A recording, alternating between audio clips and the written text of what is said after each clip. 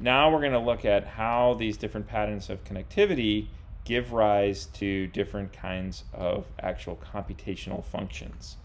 And this is, again, what we talked about at the start, how we're going to organize our understanding of the biology in terms of these three different types of functions, broadly speaking. So this feed-forward hierarchical flow of information gives rise to categorization, abstraction, very much in line with the detector and the pandemonium examples that we've looked at previously. And then there's the feedback pathway. There's bidirectional kind of reciprocal connections.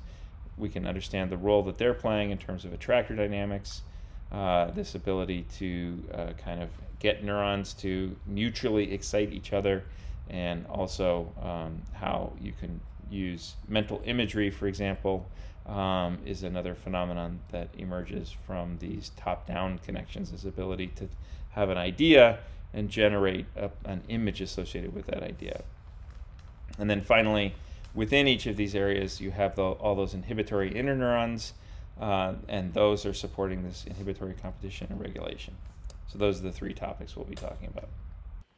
So focusing on the feed-forward flow of information, we can understand, again, what a detector is doing is taking all these different possible visual inputs and mapping them onto some kind of overall category response. So in this particular instance, we're looking at a bunch of different chairs, and chairs come in a great variety of different shapes and sizes and configurations. And at some high level in your brain, you could interpret all those different things as a chair. And if you did so, you would then be able to respond appropriately in terms of saying, oh, I need a place to sit. Where can I sit? There's a chair. The key idea that we emphasized before is that high-level categories, abstractions, provide the most efficient basis for behavior. So if you discover the right categories, the right representation for the problem in some sense, then that's really 80% of the problem. And this is something you see if you've done any computer programming. Really figuring out the right way to represent the information in the problem is most of solving the problem. Once you've got the right representation of the information, then the algorithms, the solution to the problem kind of flows from that. And that's the same thing in the brain. The brain is essentially, through learning, trying to discover the right way to represent the world in order to make the problems that we need to solve in the world simpler. So recognizing objects, if you have to deal with low-level information about what a visual stimulus looks like versus a nice high-level category like chair, you're going to be much more efficient dealing with the high-level categories. Same with word recognition.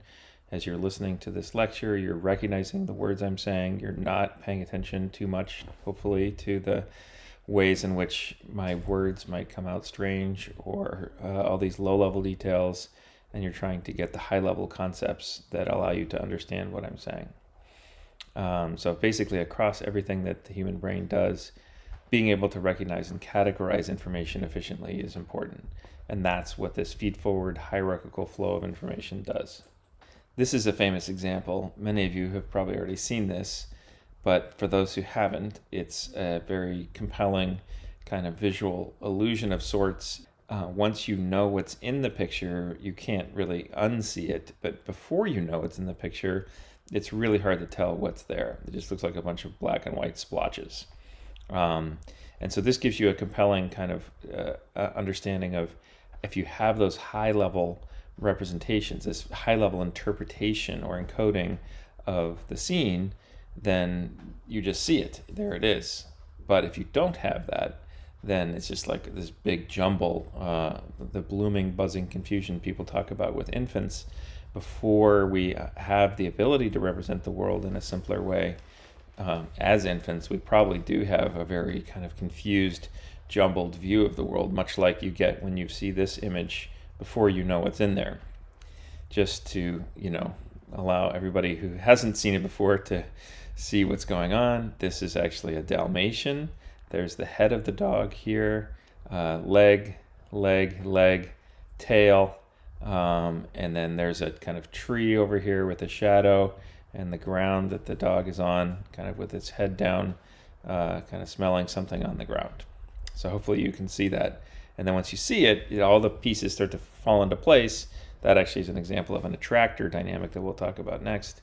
but this gives you a much simpler way of encoding the scene rather than what you would have to do just to think about each individual pixel and say, well, there was a blotch here and a blotch there and a blotch there. It's much more informationally compact to encode the world in terms of these high-level categories: a dog, a tree, that's it. Okay, so that's really the key idea. As we talked about before, you can get from those little blotches, little on and off patches of light, all the way up to these high-level concepts like dog through this process of hierarchical category detection, hierarchical networks of neurons with these feed-forward flows of information, again, originating in layer 2-3 of V1, going up to layer 4 of V2, then going from layer 4 to layer 2-3 of V2, and so on up to these higher and higher layers, and each step adding a little bit more complex detection on top of what's present in the layer below. And the sum of that, when you get up to these really high layers, are these high-level abstract categories that are important for driving behavior. So there's something a little bit, kind of confusing and mysterious and magical about these categories in our brains. Where do they come from? How do we know what the right categories are? And how do you really define precisely what a category is? And people have wrestled with this for a long time, especially going back in philosophy. If you look at Plato's cave, for example, he kind of was trying to think about where does our knowledge come from, and how do we know anything is really true, and the idea that we only see these kind of shadows. The truth is out there somewhere in some mythical outer world, but we're just seeing these shadows, and so this kind of reified truth. But when you think about a chair, maybe there isn't a reified truth, and maybe it's just a kind of fuzzy category. People say this about a lot of things, that you know it when you see it, but it's really hard to define, right? And same with the chair. How do you know that, like, this is a chair, that's a chair? I mean, geez, there's a lot of weird chairs. This one. That makes it kind of, this is a debate that plays out in cognitive psychology. What are the basis of our categories? How do we form these mental categories? And so there's a lot of research about this, but basically it isn't through precise rules, and instead it's through these weighted synaptic connections in our neurons, again, that build up over these many layers the ability to detect the features that then allow us to categorize something. And more or less you can see that there's certain places where you can sit, flatter areas with some kind of backrest, etc. So there are ways of saying kind of what counts as a chair in general, but precisely defining it is much more difficult. Another thing that's interesting as a way of understanding the power of representing a problem in the right way are these conundrum problems. Maybe some of you have experienced these, had friends where you kind of get together and talk about these different puzzles, and they're basically related to insight problems in psychology. They're ways of setting up a problem that essentially puts you in the wrong track initially, and then you have to kind of overcome those initial assumptions, figure out the different way of interpreting the problem. And again, once you represent the problem in the right way, that's when you kind of get the insight and say, aha, I was thinking about this the wrong way. So here's one for you. 2 men are dead in a cabin in the woods. What happened? So this sets up all kinds of associations about cabins and woods and smoke coming out of the fireplace and stuff like that. And of course, those all end up being kind of red herrings that are leading you in the wrong direction. I won't give away the answer. Stereotypes are actually the normal mode of processing in our brain, and this is why stereotyping is so pervasive, is because it's essentially what our brains do naturally. They're a kind of categorization. Our brains are constantly trying to simplify the world, and this is where you get to see the challenge of what is true and what is false. There are some elements of statistical regularities that are captured in some of our stereotypes.